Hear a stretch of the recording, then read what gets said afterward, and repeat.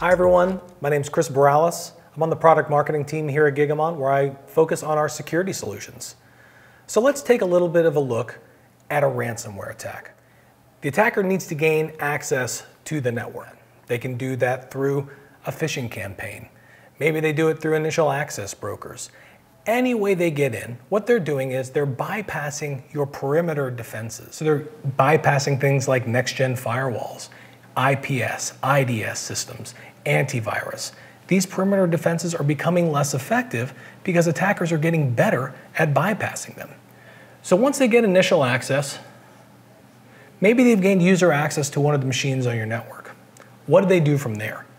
They need to maintain persistence. Maintaining persistence really involves downloading and installing the tools that they are going to use to operationalize their attack activity. They might do that by downloading tools from we call it a command and control server, or C2 server, that's out here on the web. Once they've downloaded those tools and they can maintain persistence on the network, this is when they move laterally. This means that they are proliferating in the network. They are trying to find where the most sensitive data is, and they're going to access as many machines or endpoints or devices that they possibly can. So lateral movement, maybe they've gotten access to this machine, now they need to move to this one. Or maybe you have medical devices on your network. These medical devices, these IoT devices, these OT devices can't often have endpoint agents installed on them. So you can't manage these particular devices. Great way for attackers to move laterally and sort of proliferate throughout the network. Maybe they're in BYOD devices. Maybe these are mobile devices. Maybe they're in devices like a printer, an IoT device. These are ways that they are proliferating across your network, that they are spreading.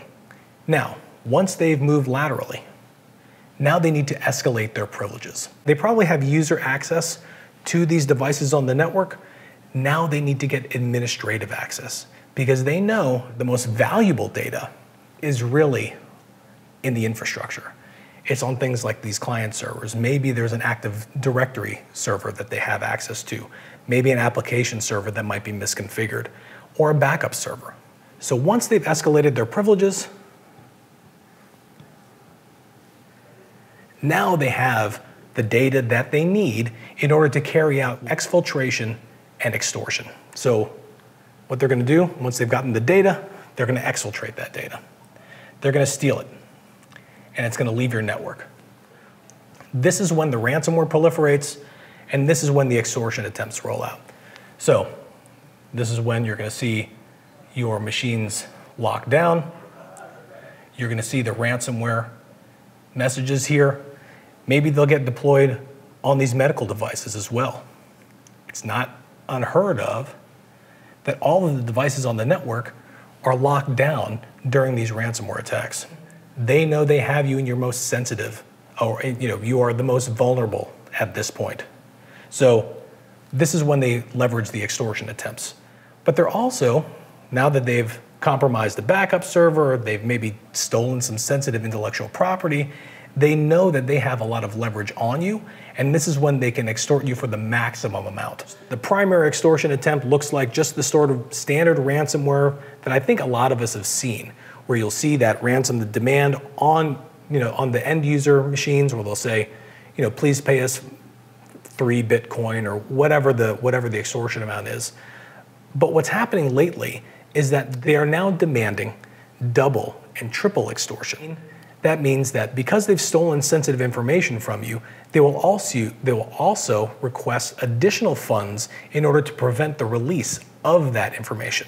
So that is the double extortion. For triple extortion, they might try to impact your customers.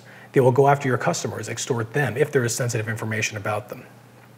Organizations need visibility across this entire attack lifecycle.